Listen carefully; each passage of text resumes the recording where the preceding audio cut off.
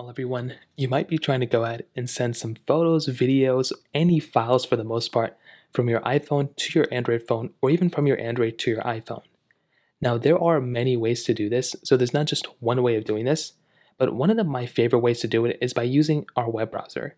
So we don't even need to send them via Bluetooth or anything like that. We can actually send them via our web browser. So to start off, what we can do is we want to make our way over to our specific internet browser, any of the web, Chrome, whatever, Safari, whatever you have. And what you're going to want to do is you want to start off on the phone that you want to go ahead and send files from. So let's say I had a photo or a file or video that I wanted to send on my Android phone to my iPhone. Well, what I want to do is I want to go to a website called snapdrop.net. This website is almost like AirDrop. You can use, there's a lot of other websites like this, and this website is sometimes down.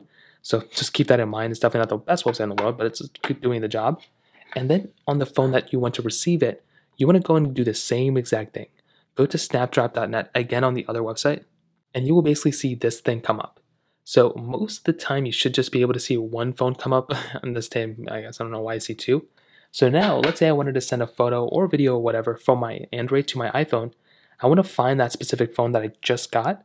So what I can do is I can click here, and I want to go and give it access to pretty much whatever it's requiring. And then I can choose my files or camera. In this case, I'll just choose files. And let's say I wanted to send a couple of files. I wanted to send this specific option. I want to send this one, and I want to send this one. I think these are two images. What I can do is I can just select them just like that. I can go and choose that select button up here and watch what happens.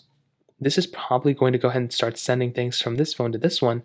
It usually can take a couple of seconds or a couple of minutes for it to kind of register. And sometimes you may just have to refresh the page. So in this case, I'll just do the exact same thing on both. I'll just refresh it here, refresh it here. I'll just go and do the exact same thing. And you can see that as soon as I kind of did it again, you can see that it is now showing up on my other device.